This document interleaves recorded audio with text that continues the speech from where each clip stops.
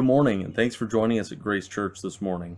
My name is Christian Monk. On a normal Sunday morning, you'd be able to find me serving in our student ministries downstairs, and I'm excited for when we get to do that again. I'm excited also for this morning as we have a brief interview with one of our ministry partners overseas.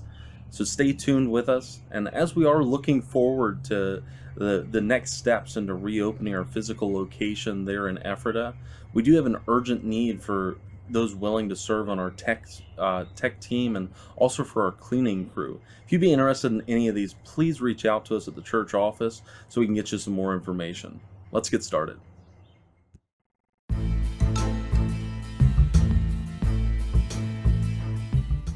I am so glad that we're able to do this, to connect.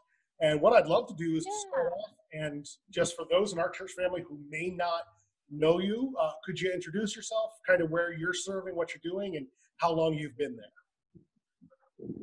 Yeah, sure. Well, actually, Ephrata Grace Brethren Church, now Ephrata Grace Church, was one of my original, I think it's my second supporting church that I garnered before leaving for the field in 1985. So we've been partnering together for a very, very long time.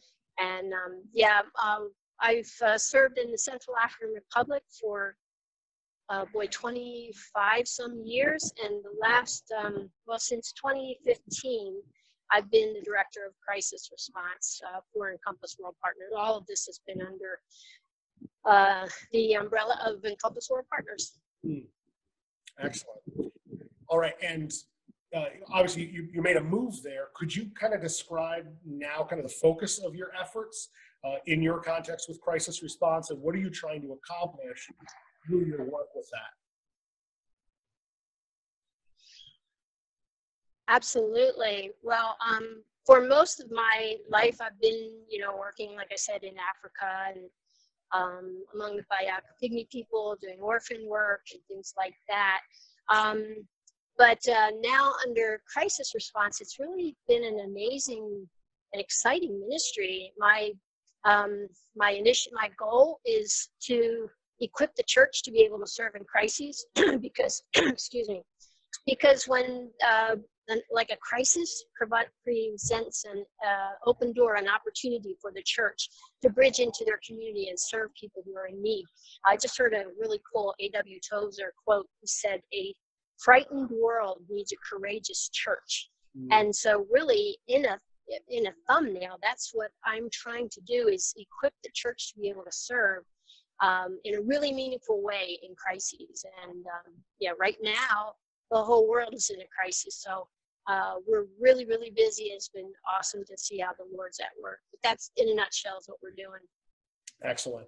And you've been working with, you've been going places yourself, going places with individuals, and kind of mobilizing teams to help meet these needs in a variety of ways, correct? Yes.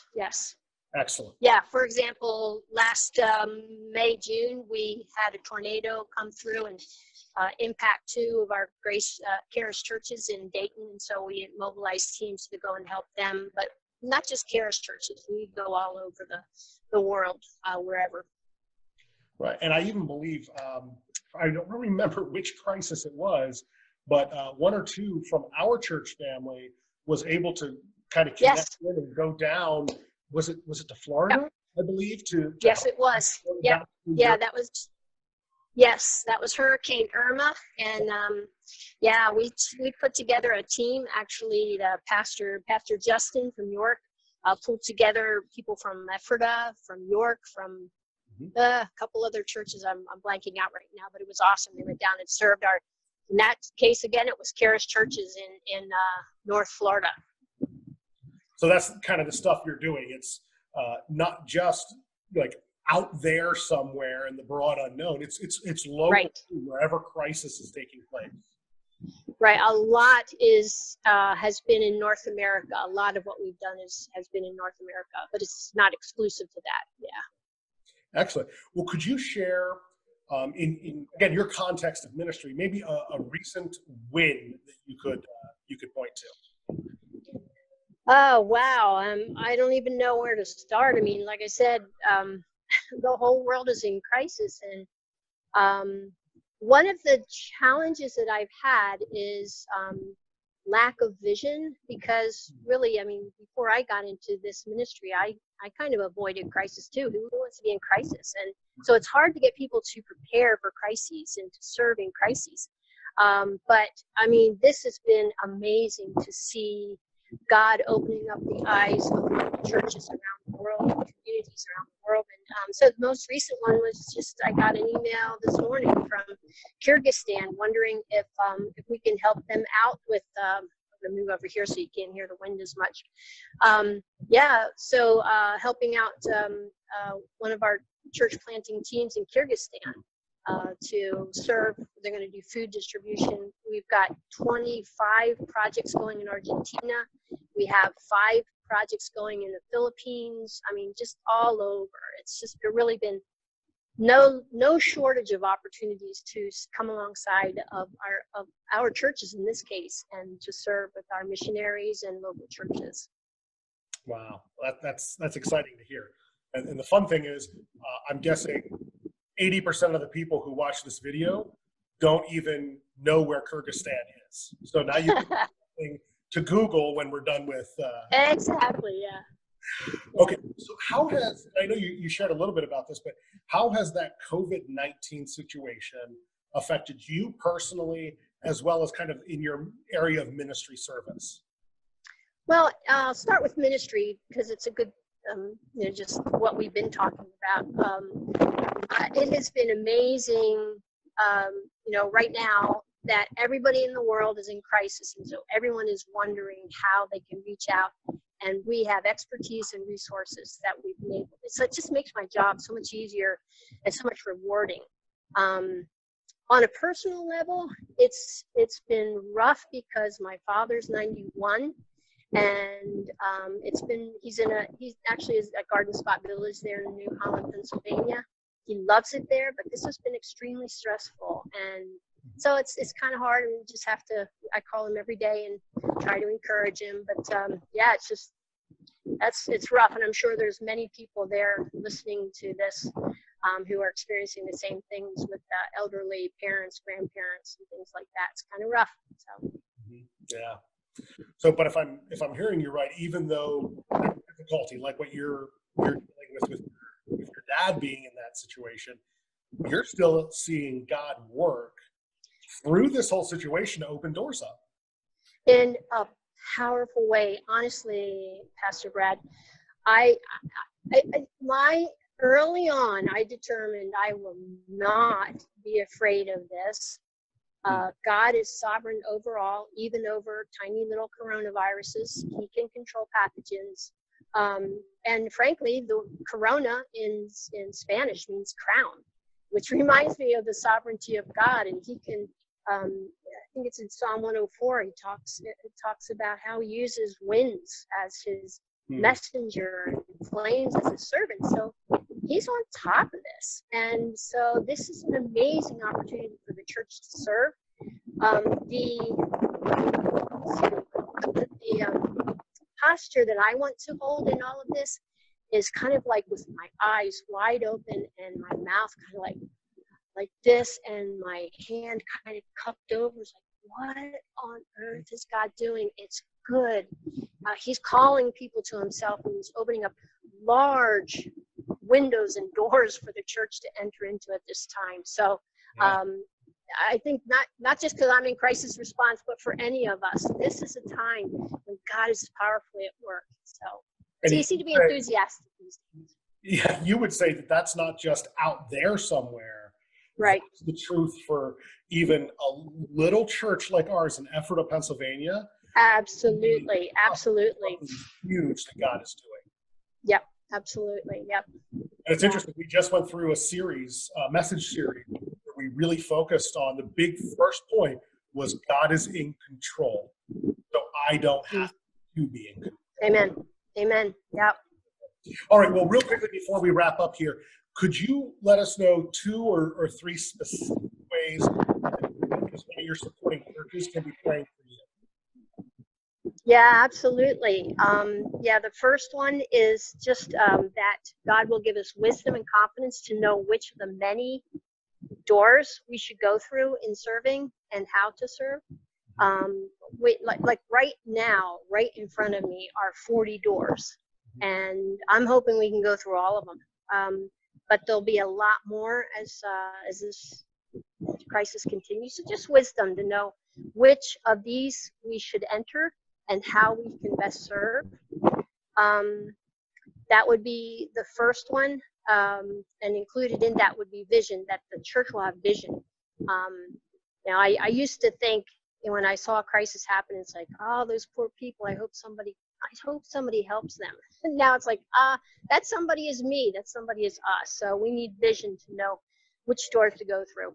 The second one would just be, on a personal level, for my father, and just that God will comfort him, and that will not be a distraction for me, because I can't do a whole lot about it except to love on him and call him, and those would be my big ones. And they are in lockdown, right? Like, you can't even go in to see him, correct? No. I actually drove down there. I was in Columbus, Ohio, and I went 6.5 hours just to have picnic dinner or lunch with him. And I couldn't get in. I mean, we had to meet someplace, so we kind of cheated a little bit. But I'm been very, very careful. So I just got busted. Cheated, Barb. I know. Thank you so much to the Effort of Grace family for years and years of ministry together. It's been awesome, and God continues to work in powerful ways. So yes, please, I'd appreciate your prayers. All right, thanks so much, Pastor Brad. Thank you, my friends. Bye-bye.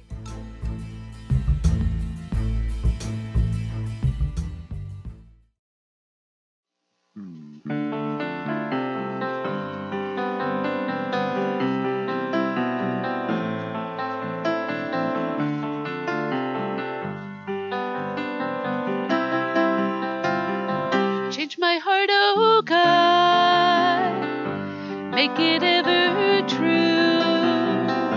Change my heart, oh God, may I be like you.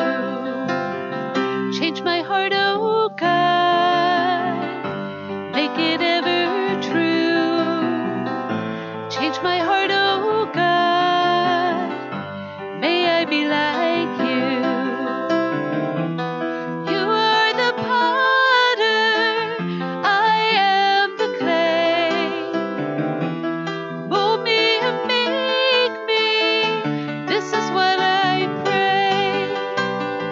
Change my heart, oh God, make it ever true. Change my heart, oh God, may I be like you.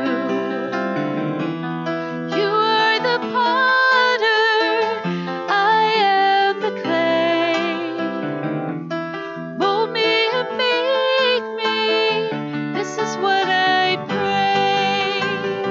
Change my heart, oh God, make it ever true. Change my heart, oh God, may I be like you. So I've been thinking a lot lately about how our actions speak just as loudly to others as our words do. It's easy to say the right things or to say the good things that we think people want to hear, but it's entirely different and a lot harder to actually live those things out. But we want the people that are around us in our community, in our family, in our circles of friends, to know that we're living Jesus-centered lives, and our actions need to reflect that. I keep fighting voices in my mind that say I'm not enough.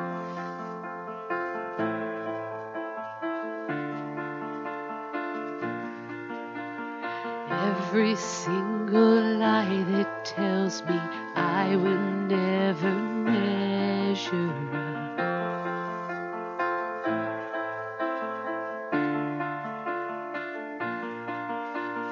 Am I more than just the sum of every high and every low?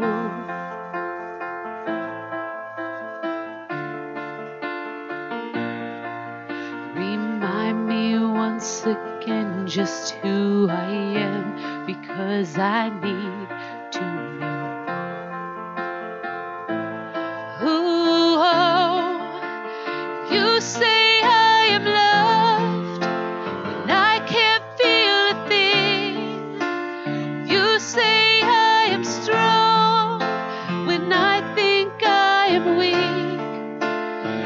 you say I am held when I am falling short, when I don't belong. Oh, you say I am yours, and I believe, oh, I believe what you say of me. I believe the only thing that matters now is everything you think of me.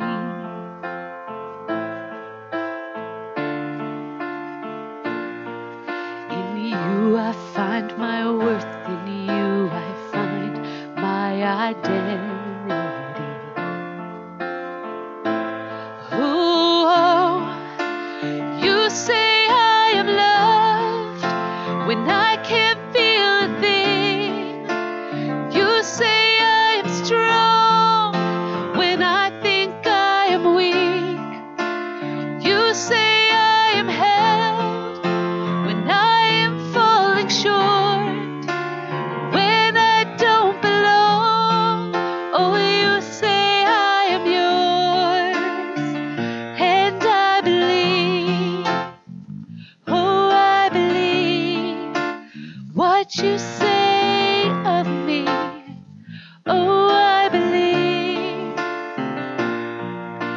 taking all I have and now I'm laying it at your feet.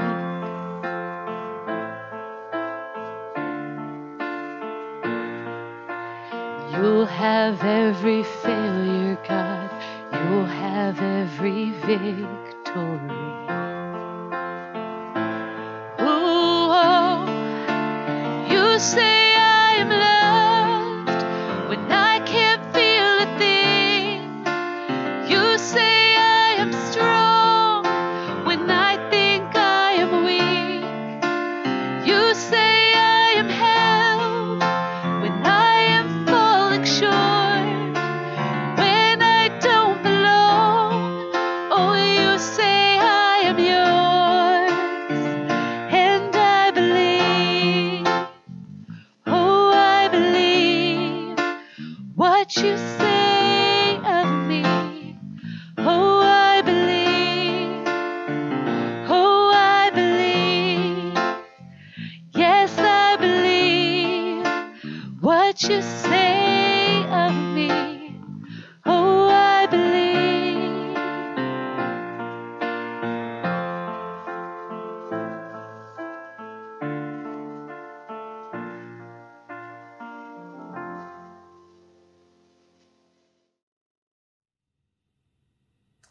Well, good morning, Grace Church.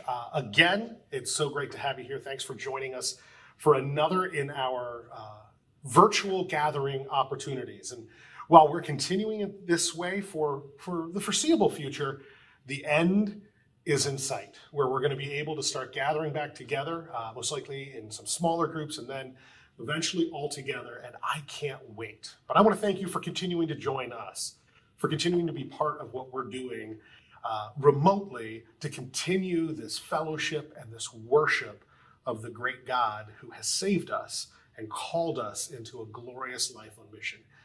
And so that's why we're doing this series we're doing now. We're doing this series, I Am Jesus. And again, this is not saying that I am Jesus or that you should be saying that you are Jesus, but who is Jesus according to what he said he is?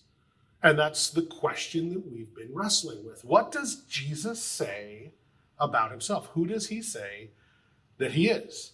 And Jesus himself, again, recognized the importance of this question. We looked at this from the very beginning of this series that we're in. While he was with his disciples, he asked them, who do people say that the Son of Man is? And they gave a whole variety of answers. And quite frankly, all those answers were incorrect. So Jesus said to his disciples, to his close followers here, but who do you say that I am? And again, as we've talked about this already for several weeks, when it comes to our faith as followers of Jesus, the single most important question, because it answers all the other questions, or it serves as the foundation for all the other questions is this one: who is Jesus? And I would suggest that the best way to determine who we think Jesus is, how we would answer that question, is to learn from him about what he said about himself.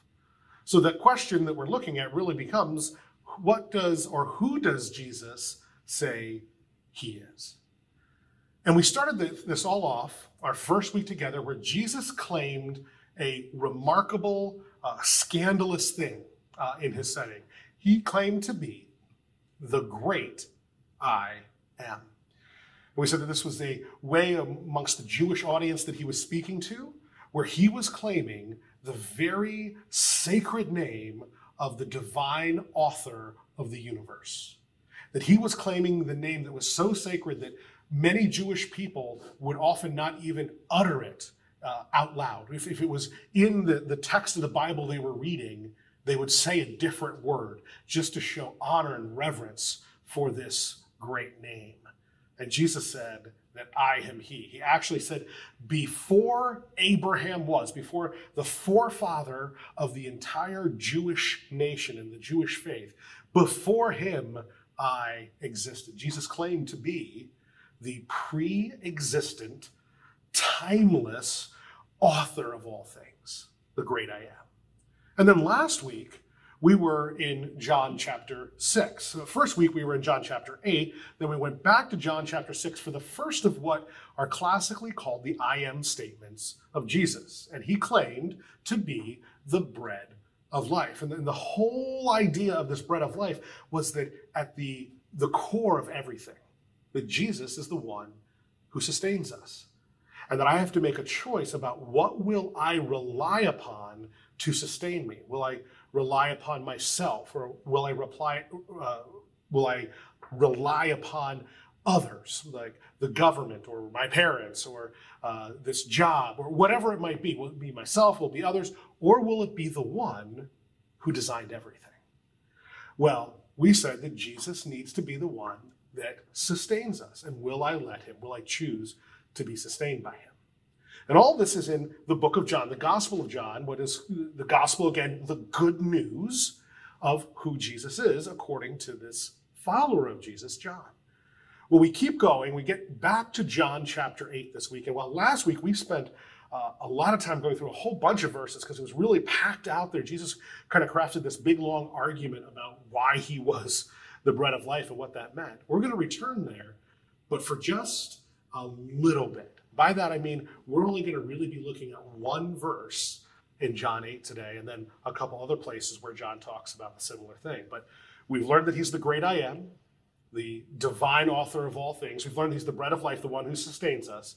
This week, we're going to learn that Jesus said that he is the light of the world. Jesus is the light of the world. And where we find that is in John chapter 8 and verse 12. So you can see it up on the screen. You can follow along if you've got your Bibles there with you at home, or if you're listening or watching at the gym or wherever you're at, feel free to look it up, kind of follow along with it. So we're going to zip around here in John. But in John chapter 8 and verse 12, we see Jesus saying this. It says, Jesus spoke to them saying, I am the light of the world. Whoever follows me will not walk in darkness, but will have the light of life. You have to understand that what John is doing here is he's tapping into a motif, a kind of a theme of light versus darkness.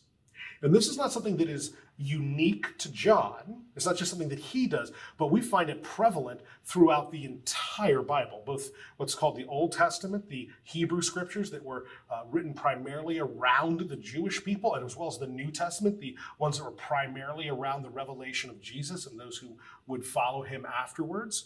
See, these words appear together and are contrasted when they're together more than 50 times in both the Old and the New Testaments. And again, it goes back to this comparison of light being good and darkness being evil. And we see that John does this many places in his own gospel. Many places throughout his gospel, and even if we would go to the letters that he wrote later, in addition to the Gospel of John, he also wrote 3 other letters that are included in the New Testament part of our Bibles. And he talks about them there as well as here in his gospel. But rather than look at all of them, we're going to look at 4 to kind of give us an idea of the richness of what it means when Jesus said that he was the light of the world, because it really is light in opposition or comparison to darkness and seeing the interplay between them. So what we're going to do is we're going to zip back to the beginning of John. We're going to go to John chapter 1, and there's lots there, but we're only going to look at 2 verses. Even though there's more in John chapter 1 talking about light and dark, let's just look at verses 4 and 5. And this is John describing Jesus, and he says, in him, in Jesus, was life. And the life was the light of men. The light shines in the darkness, and the darkness has not overcome it. The light shines in the darkness, and the darkness has not overcome it. So the thing we learn about darkness is that it can only exist in the absence of light. So when the light is present, the darkness can't win. It can't be there. It simply exists when the light is not. So the dark can only win in this scenario when the light is shut out, when the light is not there or not allowed in. And here's one of the glorious truths and one of the great mysteries of the faith and of the created order that God has put together. See, God is powerful enough that he could demand everything to happen exactly the way he wants, that there would be no choice given. But he decides, because he is a God of love, he wants to love, and he desires love in return, that he will not force others to make that decision. So he makes his light available. We'll see this. The light shines in the darkness, but he allows humanity the choice to shut it out or to obscure the light, to not let the light shine in to the darkness. But we see here at the very beginning of John, he sets up this theme. Well, then we're going to hop ahead to chapter 3. And here's what we read in chapter 3 in verse 19. It says, and this is the judgment. Here's the thinking about the whole situation. Here's the conclusion. The light has come into the world, and the people here loved the darkness rather than the light, because their works were evil. And this is such a difficult thing, but it's because God has allowed that choice, that light was brought into a dark place, but the light was not accepted. The light was not allowed in. It was rejected, or it was obscured. And why does John tell us here? Because people loved to be in the dark, because in the dark, what they were doing was allowed. See, the presence of the light shows off everything that is in darkness. So there could be all kinds of things in a room that we don't know about, are hidden and could be kept from the view of others. But as soon as light comes in, it's shown off for what it is. And quite frankly, it's easy to fear giving up that which is kind of mine in the dark, because I fear what will happen if it's exposed. Maybe I don't want to let go of what I'm doing in the dark, those things that would be considered evil.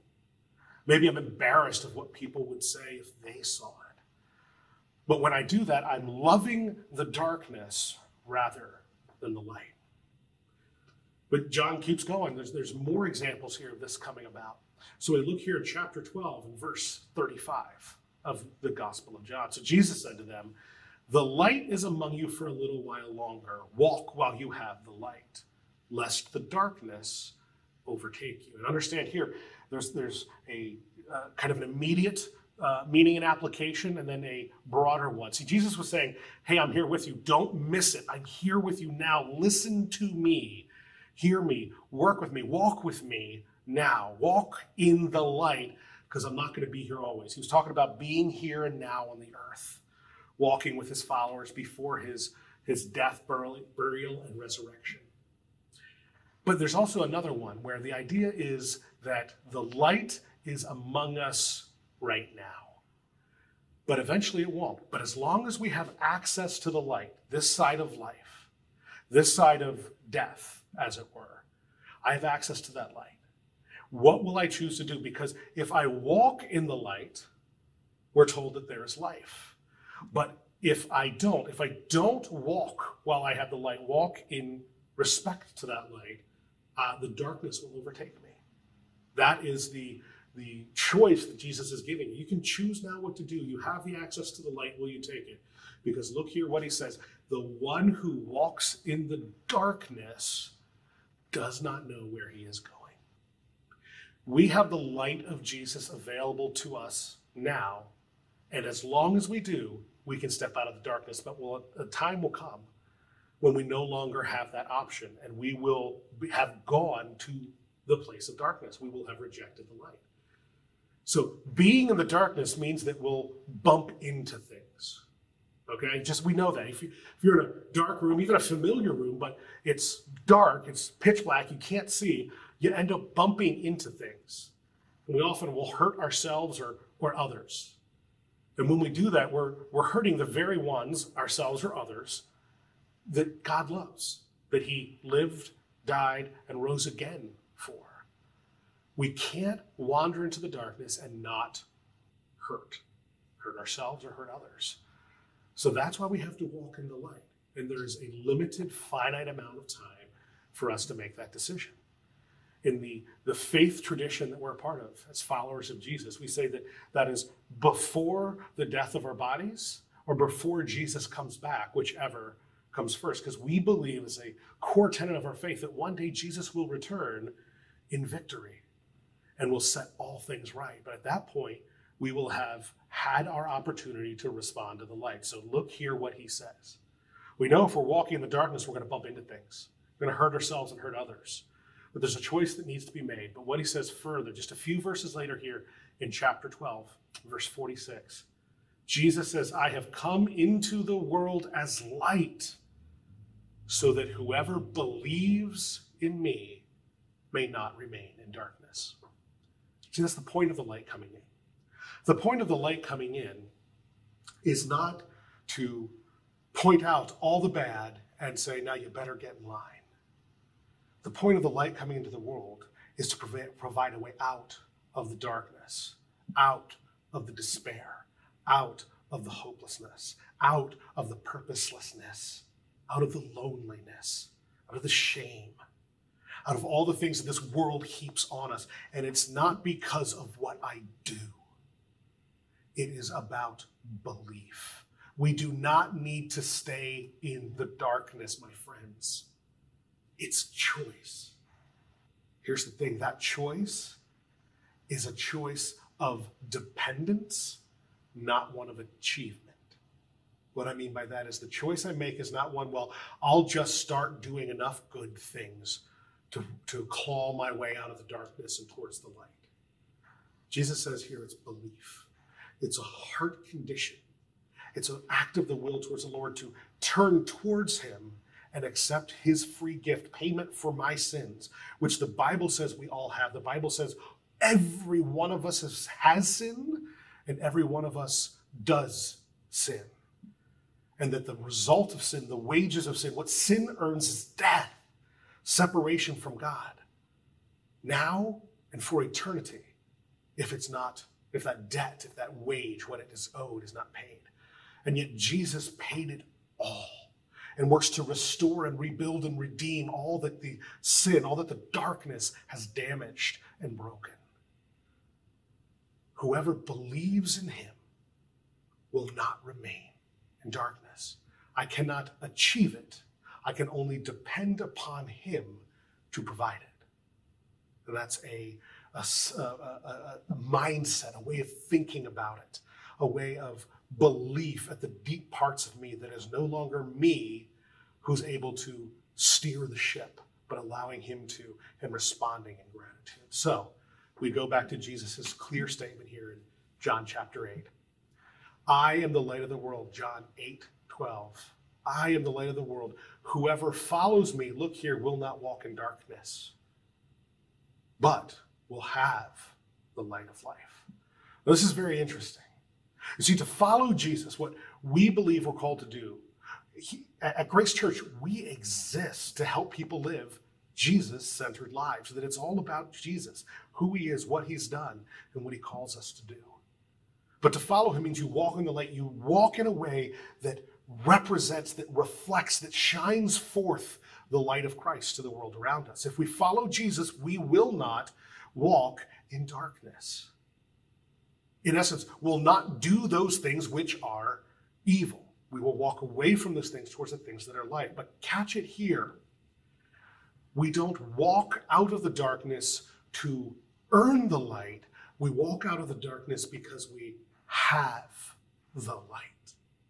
It is such a different perspective. It's different than virtually every other major religious movement throughout the history of mankind. That it is not an act of religious duty to earn the favor and will of God. That God bestows it upon us because he made us in his image and he loves us and desires us and pursues us, gives to us the light of life through sheer belief that he has willed it and made it available. And says, will you accept the payment? Will you accept my invitation to life? And when we do, we walk in the light rather than the darkness, not to earn the light, but because we already have it.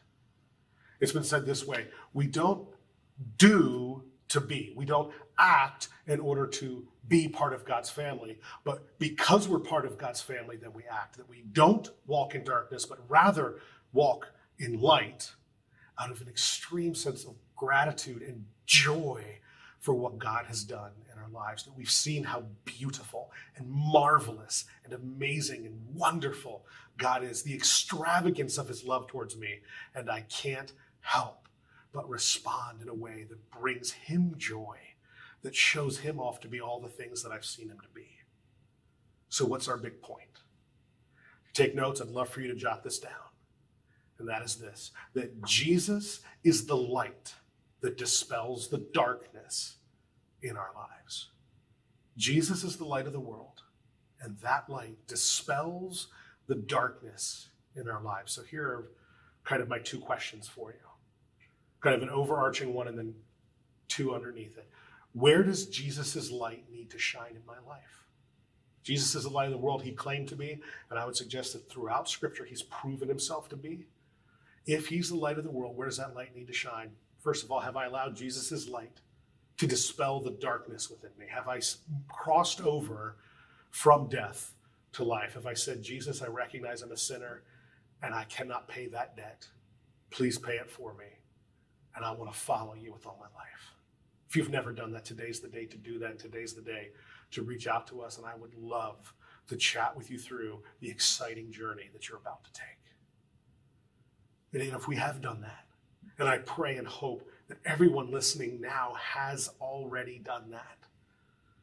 But if you have I been loving darkness in some part of my life? I'll suggest it's easy to do.